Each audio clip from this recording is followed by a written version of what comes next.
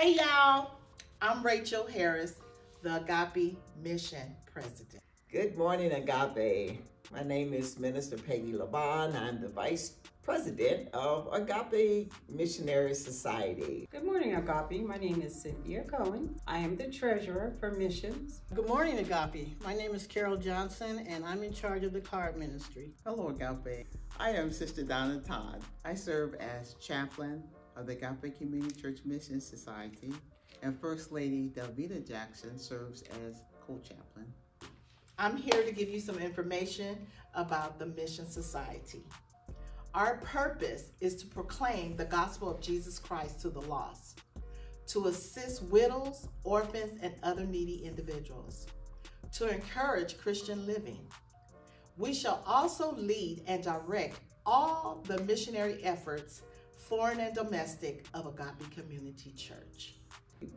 Some of the things that we do in our community is we have our annual angel tree for our children who have incarcerated parents. You guys have all contributed to it, and we thank you. Also, our Deaconess Board members gives out hats, gloves, and scarves for our homeless community to assist them during this cold weather we have up here in the Antelope Valley. We have a senior Christmas dinner, and we have a food pantry when members or someone in our community is lacking. They can come to us and we will try to supply their food needs. We also have our Impossible Mission Fund we give for people that have come across a desperate situation, fires, floods, anything that is outside of the norm. We want to assist them and make their situation a little more comfortable. And as the Agape Community Church, assisting at the Society of Missions, we provide donations to Doctors Without Borders and St. Jude Hospital. And so we also have this big gathering of Thanksgiving, well, gift cards now because we don't do the baskets anymore. And Agape Community Church as a whole contributes to this effort. And so we are very grateful to be in such a loving and giving church. That is what the Mission Society do. We are here for you. And I'm going to talk to you about Helping Hand. And what Helping Hand is that we go out as a church and we give sack lunches and toiletries to the homeless. And it is such a blessing for all the help we get from the congregation, because you can help out anytime, anywhere, because we always are asking for toothpaste, deodorant, soap, socks, and our homeless need those items. And it's such a blessing that Agape has a mission heart, because there are a lot of people out there that are hurting. And I am so proud to say that I belong to Agape because I am part of Helping Hands. Thank you. I send out cards, sympathy cards, praying for you cards, thinking of you cards, and get well cards. I send them out to all Agape members, or if there's a non-member, I will do that too. So if you would like me to send a card out to a friend of yours or someone you know that's in need of that, contact me, give me their address, or the administration office, and they'll be happy to get the message to me. God bless.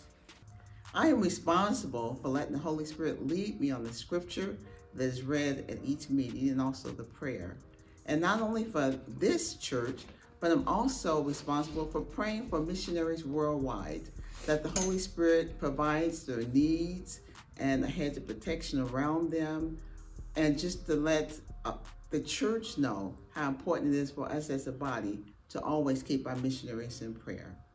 Again, it's a blessing to be a part of such a great mission. So what does missions mean to you here at Agape Community Church? Oh, wow. Supporting all those that needs to be supported in any aspect that people need help. Everybody, women, men, and youth, come join us.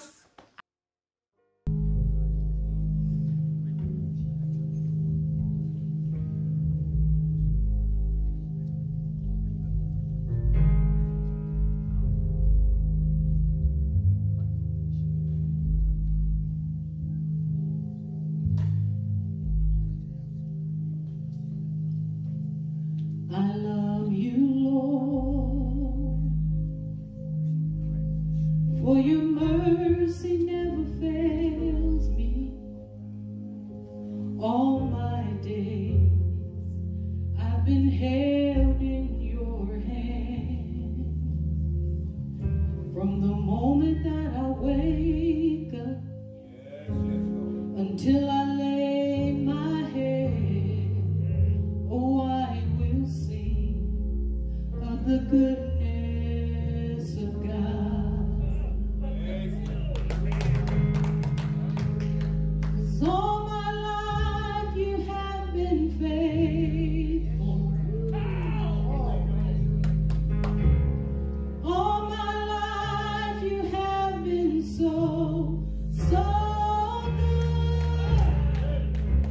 With every breath that I am able, oh, I will sing of the goodness of God.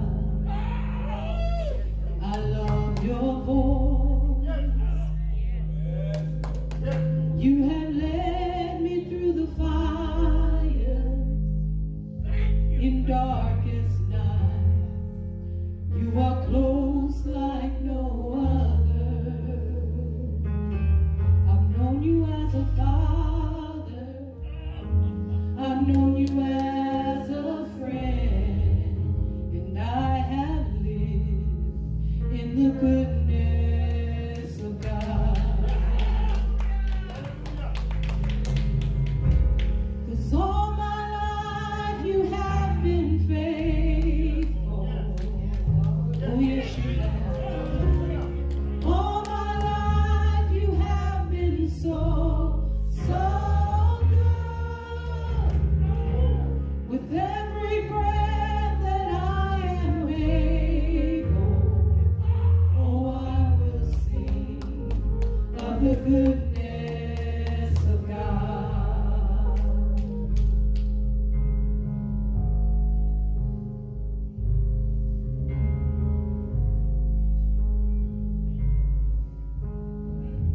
Your goodness is running after, it's running after me. Your goodness is running after, it's running after me. With my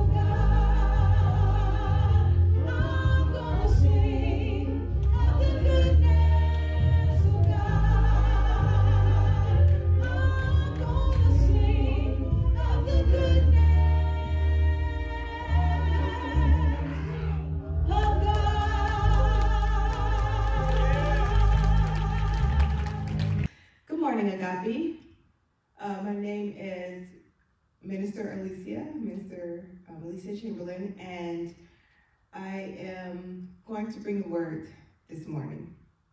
First, I want to give honor to God. I give thanks and praise to my Heavenly Father, who is my all in all, and who has equipped me to even be before you to bring this word.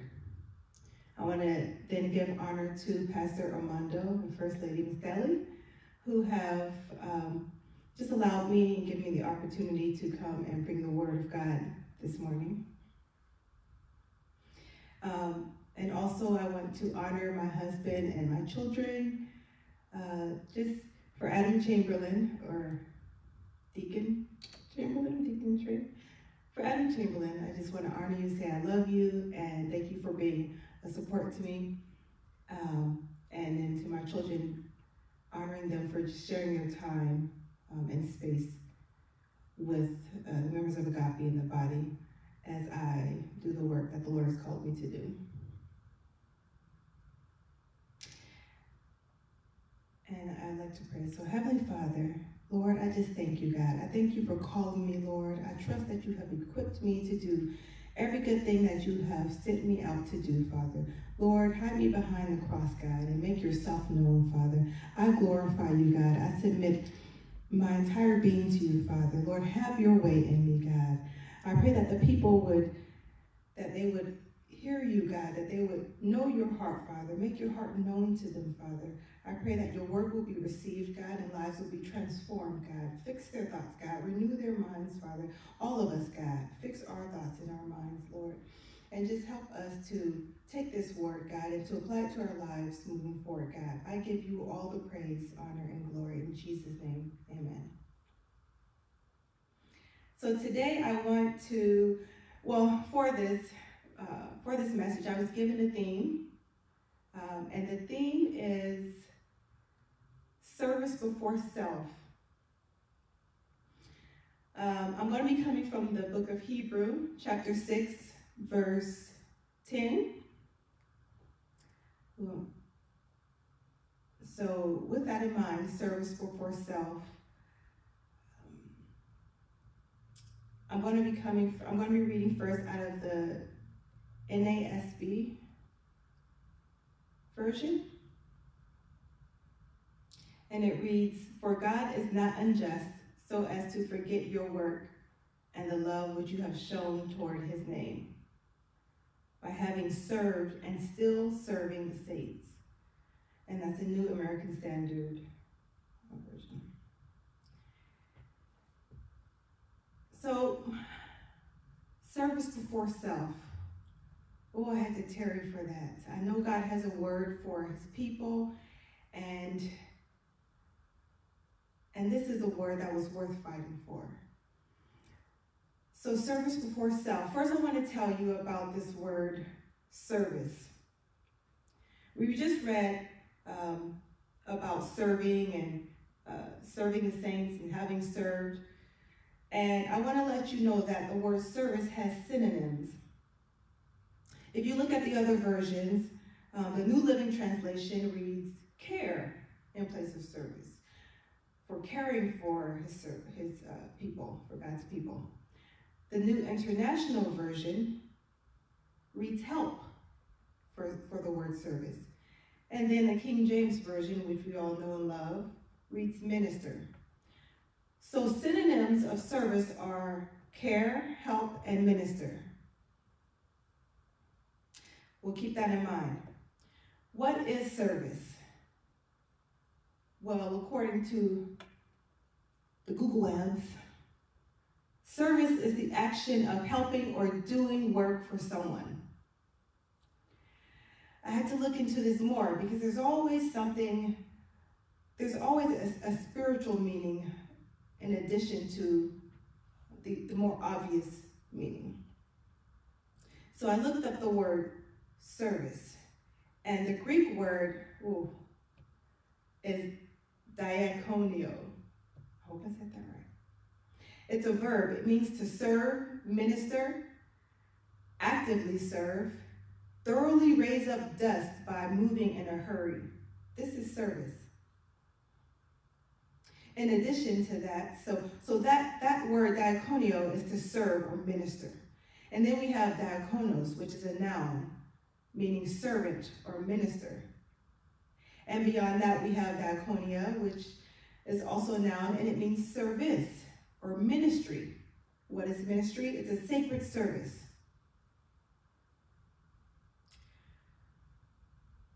It's also known as a spirit-empowered service guided by faith. That's what ministry is. So, in the effort to understand this word, service, or help, or care, or minister, we can see how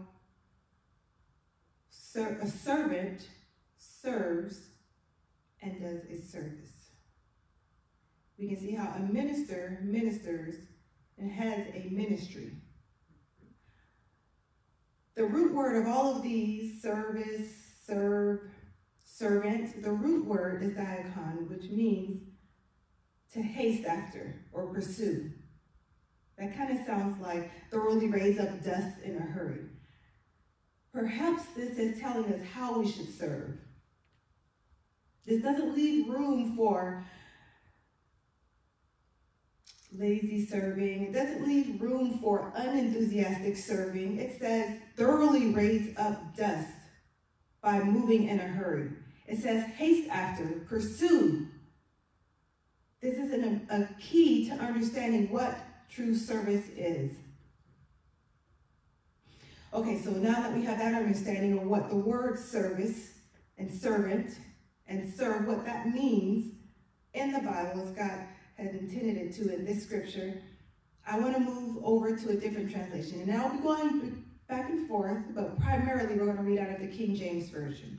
I wanted to use the NASB so you can see the word serve and serving. I wanted us to really see that. But in the King James Version, it says minister. And I'll read it. Hebrews 6:10 in the King James Version reads, "For God is not unrighteous to forget your work and labor of love, which ye have shewed toward his name, and that ye have ministered to the saints and do minister." So now we see the word minister, but know that it means service. It means servant. I want to break this down line by line or piece by piece. So the first part, God is not unrighteous to forget your work. What is he saying there? Well, that first part, God is not unrighteous, it simply means God isn't unjust. Righteous and justice are likened. They're the same word in the Greek. So it means that God isn't unjust. He's not wrong. He's not wicked. It means that God is just. But if you needed more proof to that, I want to bring you to Psalm chapter 89, verse 14 in the King James Version. And it reads, "Justice and judgment are the habitation of thy throne. Mercy and truth shall go before thy face." So I just told you that righteous and just are the same word in the Greek. And we see here that justice and judgment are the habitation of God's throne. Well, there's one bit of proof for you that God is just. In Deuteronomy chapter 32, verse 4, it reads, "He is the rock. His work is perfect, for all his ways are judgment. A God of truth and without iniquity. Just and right is he." There you go again. God is just. It's repeated throughout Scripture, and I just gave you two. So, God is just. He's not unrighteous. He's not unjust. The next part, God is not unrighteous to forget your work. What is that saying? He will reward you. God won't forget what you have done. He will never let you serve him and work for him and ignore your efforts. That's not the character of God. Colossians 3:24 reads, "Knowing that of the Lord ye shall receive the reward of the inheritance, for ye serve the Lord Christ." And before, going back to 23, Colossians 3:23, it says, and whatsoever ye do, do it heartily as to the Lord and not unto men. Now that's a popular verse, we know all that, but it behooves us to look beyond, look to the less stated verses. And the next verse reads that the Lord, knowing that of the Lord, ye shall receive the reward of the inheritance, for ye serve the Lord Christ. That is proof that you'll be rewarded for serving God. Let me give you another one. Ephesians chapter 6, verse 8 reads, we're going to start at verse 6. Not with eye service as man pleasers, but as servants of Christ, doing the will of God from the heart. With good will doing service as to the Lord and not to men. And then 8.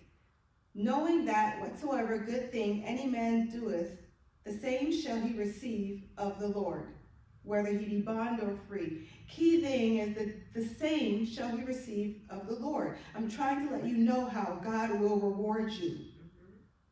1 Corinthians chapter 3, verse 14. I'm going to give you one more.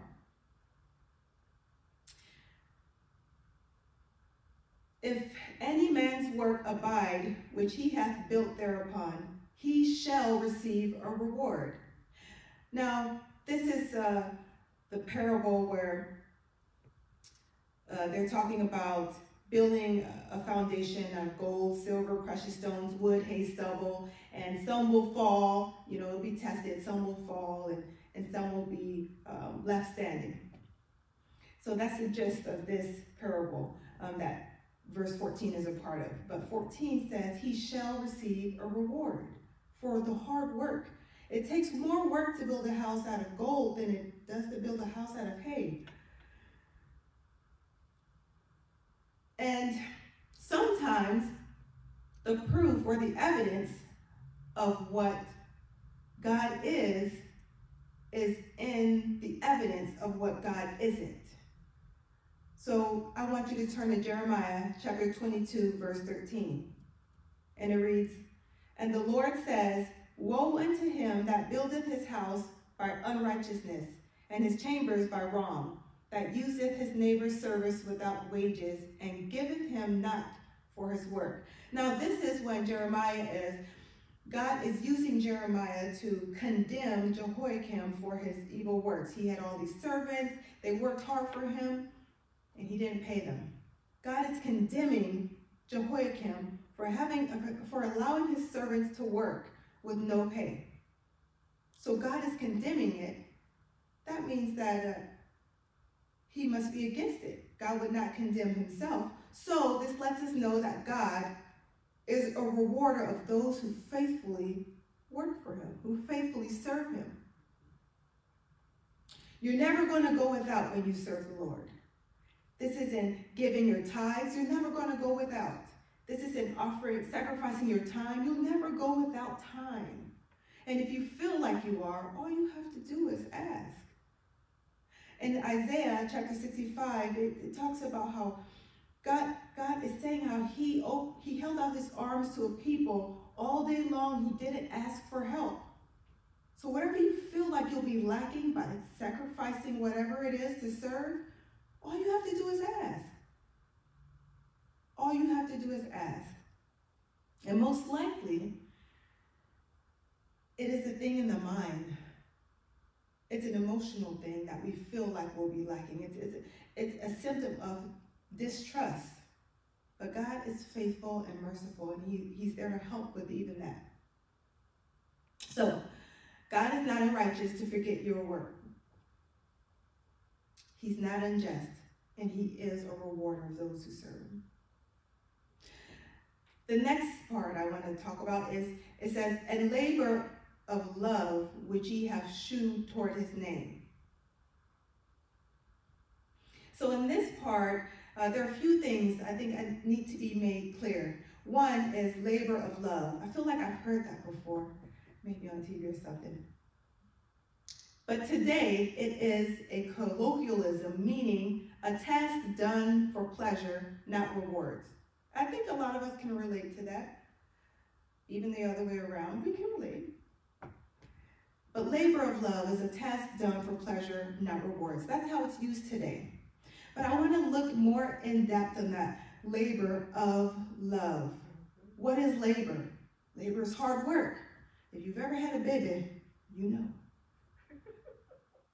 Or for men, if you've ever built a house, it's labor. It's hard work. What is love? Well, in this scripture, love means benevolence, goodwill, good will. Sometimes I type on my phone. I don't like to think I can do like this and I cannot look. But usually spell check changes my good to God. God will. And I think spell check be on to something because goodwill is God's will. So labor of love. Labor is hard work. Love is benevolence. Goodwill, God's will. How do we know that we are operating in God's will? How do we know that we are actually having goodwill? Because I'm not talking about just works. I'm not talking about just works. I'm talking about how do we know that we are actually operating in goodwill as God intends it? Well, in 1 John chapter 4, verse 8, it reads, "He that loveth not knoweth not God." That was a tongue twister. Let me try that again. "He that loveth not knoweth not God. For God is love." God is love. And let me take you to Mark chapter 10, verse 18. God is good. So we know God is love and God is good. How do we know? Because when they asked Jesus, when the disciples were speaking to Jesus, he responded to them, "Why callest thou me good?" They were calling him good. And Jesus knew enough to say, "There is none good but one. That is God." Jesus knew enough not to call himself good. Do we call ourselves good, absent of Jesus, absent of God? Everything about us that is good is God. I'm not talking about good works. There are people who do a lot of good things. They're mild-mannered, they're kind, they're gentle. People have some good character traits. They're philanthropists. But unless they have the Spirit of God operating in them, in other words, unless they have believed in Jesus as the Son of God to get the Spirit of God in them, which is the Holy Spirit, then nothing about them is sufficiently good. They're do-gooders.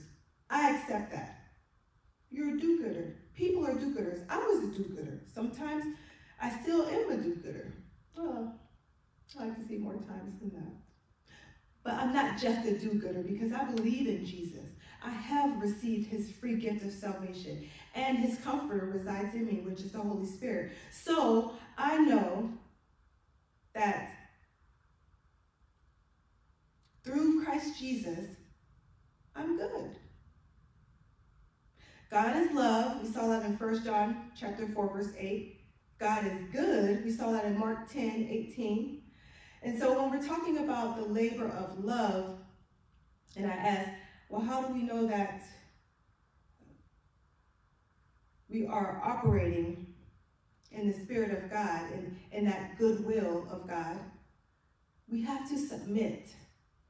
We have to submit our wills and operate in, which is take on or accept God's will.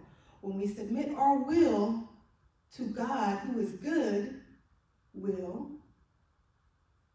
then we are operating in the goodwill or the love of God. We're fulfilling what it says about labor of love because we've submitted our will and we've done the thing that God wants us to do, which is the true goodwill. Okay, let's move. I want you to know that when it says, "And labor of love, which ye have shewed toward his name," that when you serve like this, because of love, or as unto the Lord, which is what it says in Colossians 3:23, it proves your love for God. The New Living Translation, I even want to look at that. So in the King James Version it says, and labor of love which ye have shewed toward his name. And the New Living Translation talks about how, I'm going to read it for you. For God is not unjust. He will not forget how hard you have worked for him and how you have shown your love to him by caring for other believers as you still do. So we see that us showing our love to God is likened to labor of love.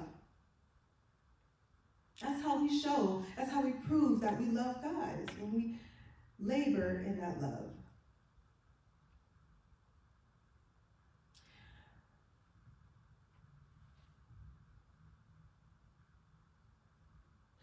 Okay.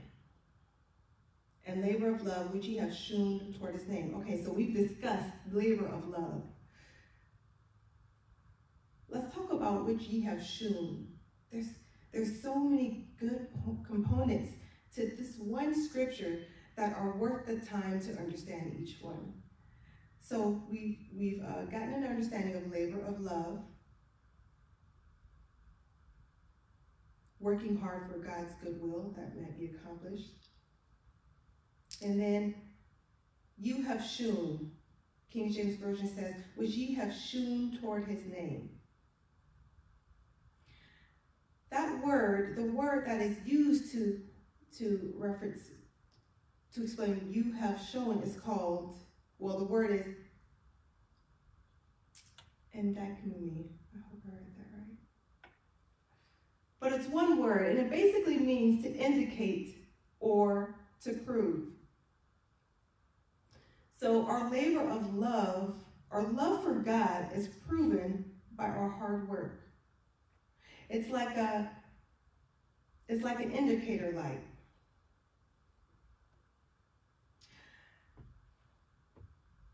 There's so many examples of indicator light. I'm going to use a personal one. Just the other day, my indicator light came on in my car. It was shaped like an engine.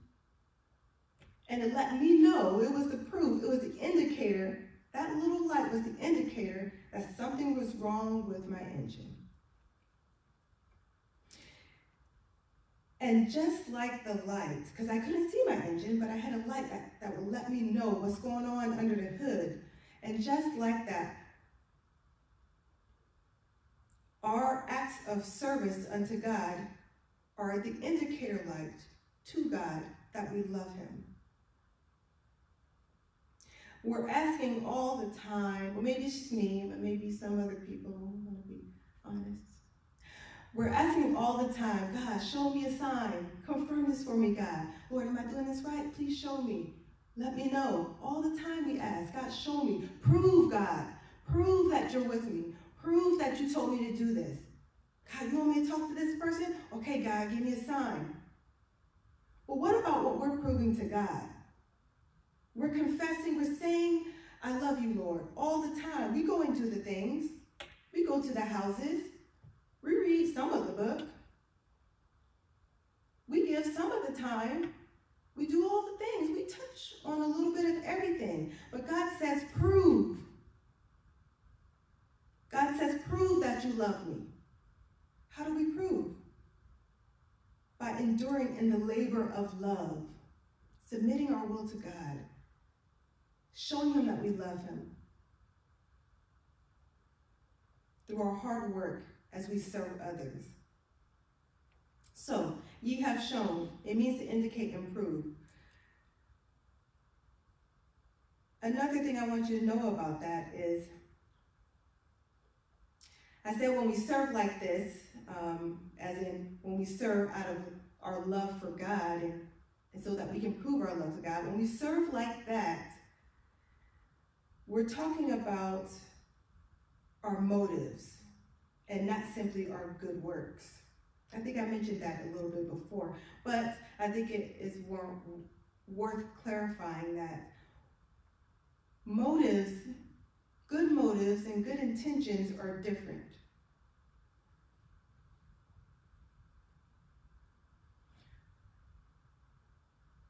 When we serve because we love the Lord and not because we want to get rewarded or get gifts or get seen or for prideful reasons, when we serve because we love the Lord and we just simply love him, this is an indication of our good motives to God also.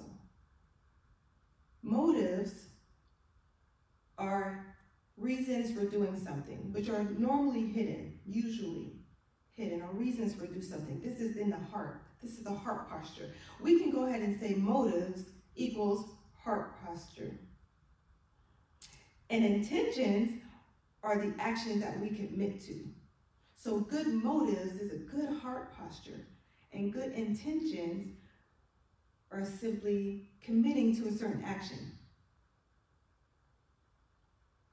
We think it's good, we're committed to it. I don't care who says it's not good. Intention. God wants our motives to be good. That's how he wants us to serve him. So moving on, and the last part of this says, in that ye have ministered to the saints and do minister. How do we serve the Lord? Minister to the saints. What does it mean to minister? Well, serve, help, care for. It's a sacred service. What is God calling you to do? Then that's how you minister to the saints. What are you doing it for? We have to make sure that we continue to check that. What are we doing it for? Are you doing it to get rewarded? Are you doing it to get seen? God knows, and it's okay to admit that. We should confess these things, even though they don't feel good to confess. They don't feel good to admit. God wants us to see ourselves in truth so that we can bring it all to the table. God forbid any of us are thinking that we're doing something, but haven't given it the reflection to see why we're doing it or what we're doing it for or who we're doing it for. And we close that part off from God because we don't acknowledge it. God said, acknowledge it and bring it to me, and I'll help you with that.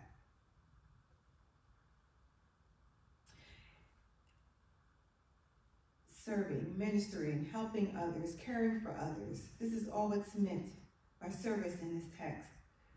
This is the service that we are called to as servants of God. Isaiah 65, verses 8 through 10. Now, I want to say before I read that all of us who believe in Jesus Christ as our Lord and received him as our Lord and Savior, we are servants of God. That's who the saints are. Isaiah 65, verses 8 through 10 read, and in King James Version. Thus saith the Lord, as the new wine is found in the cluster, and one saith, destroy it not, for a blessing is in it. So will I do for my servant's sake, that I may not destroy them all. And I will bring forth a seed out of Jacob, and out of Judah, an inheritor of my mountains. And mine elect shall inherit it, and my servants shall dwell there. And Sharon shall be a fold of flocks, and the valley of Achor a place for the herds to lie down in, for my people that have sought me. So who are the servants? Those who believe in Jesus Christ as the Lord and Savior, the children of God, the saints. This scripture here on verse 10 says, those who have sought God. You're a servant if you're seeking God, if you've accepted Jesus as your Lord and Savior. That makes you a servant. Now, as a servant, you are also a minister. Oh, I mean that in a negative way, but I have a confession. It has, with things that look to me as so great and unreachable, I sometimes have a little imposter syndrome. Even going to school, I may have gotten a degree and I feel like somehow I'm not worthy of it. imposter syndrome. I think a lot of people can relate. This is something that I have dealt with. And particularly in ministry, minister. God, you calling me a minister? But I like to sit right back there in the back with the doors closed. I like that spot. But we can minister there. And I want to tell you, children of God, that you are ministers. It's okay. Say it. Claim it. You are a minister. If you call yourself a servant, if you are striving to serve God, then you are striving to minister. All who believe are called to ministry. Ephesians chapter 4, verse 12, it says this. It says, for the perfecting of the saints, for the work of ministry, for the edifying of the body of Christ. Now, this is where Paul is talking to, telling about, some are given, some are able to teach. God has called teachers and prophets and apostles and the fivefold ministry, people with, various people with giftings and callings. God has called all these people to perfect the saints. Why? So that they can minister. All these people are called so that you, me, we can minister. Regardless of the title, everyone in here is called to be a minister. It's your reasonable service.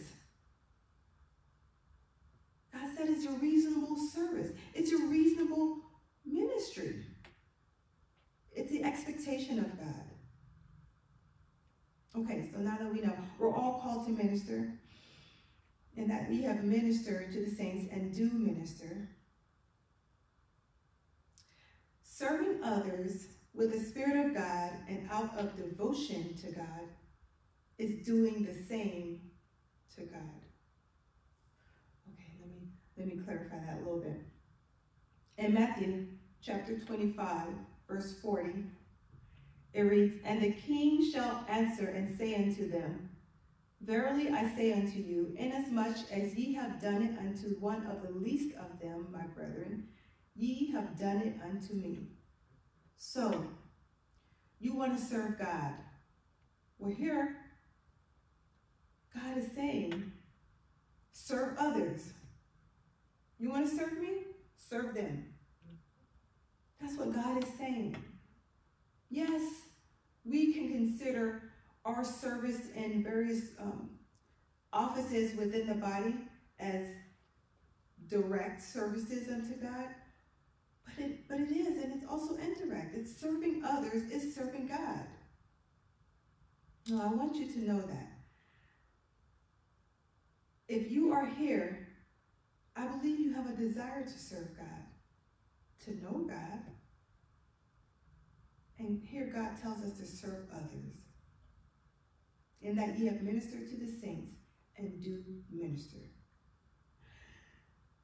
So, I wanted to move through this scripture and give some clarity on the components.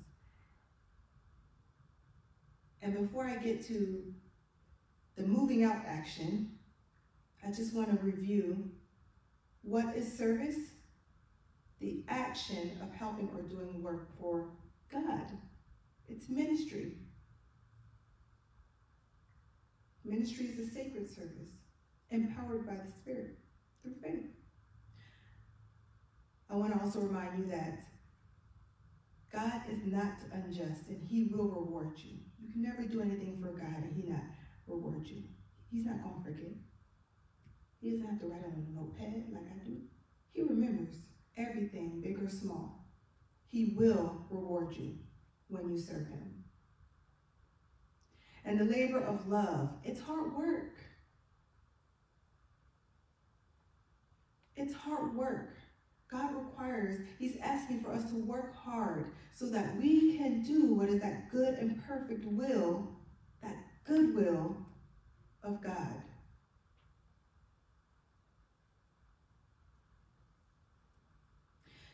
I want to remind you also that your service unto others is your service to God. And it should be done not because you are seeking some applause or reward. Yes, he's going to reward you, but don't let it be your focus.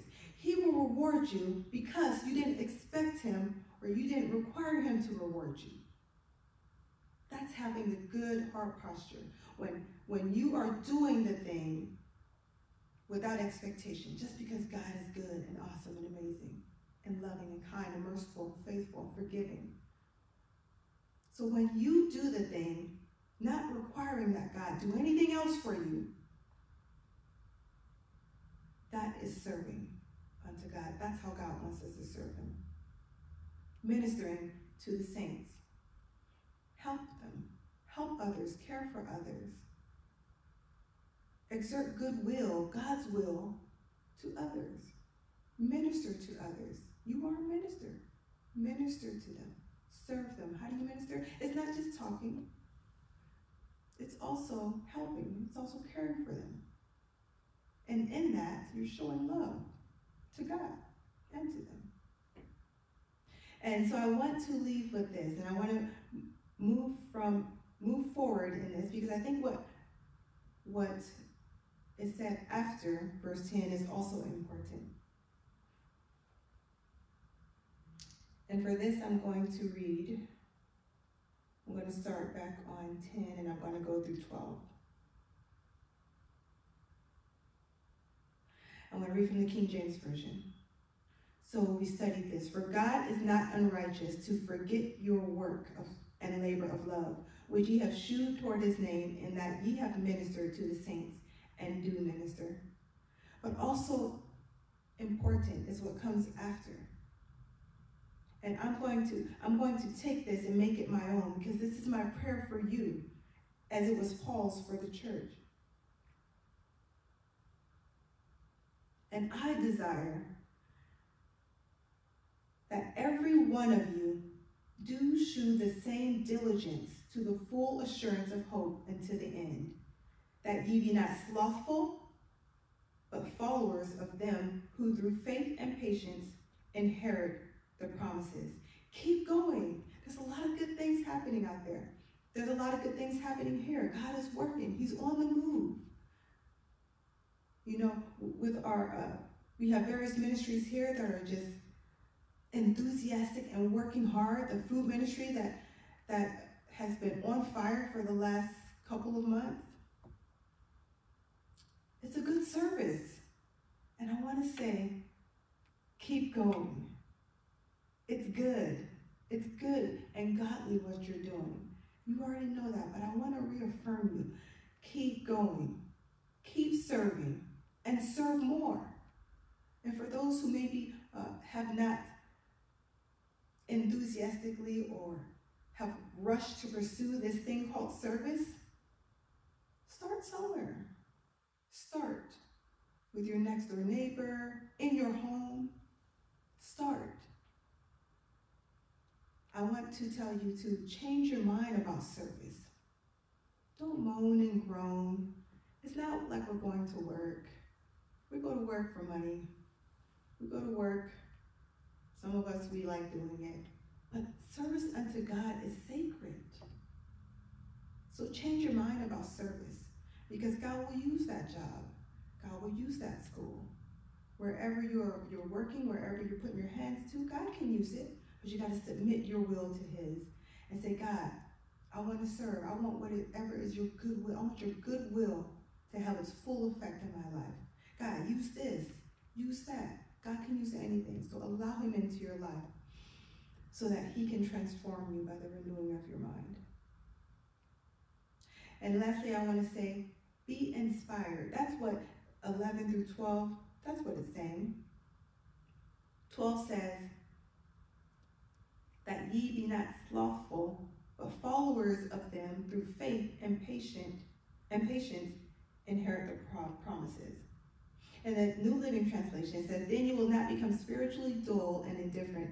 Instead, you will follow the example of those who are going to inherit God's promises because of their faith and endurance. So I want to tell you to keep going, endure, do more. I want to tell you to change your mind about service and for others to start. And I also want to say, be inspired.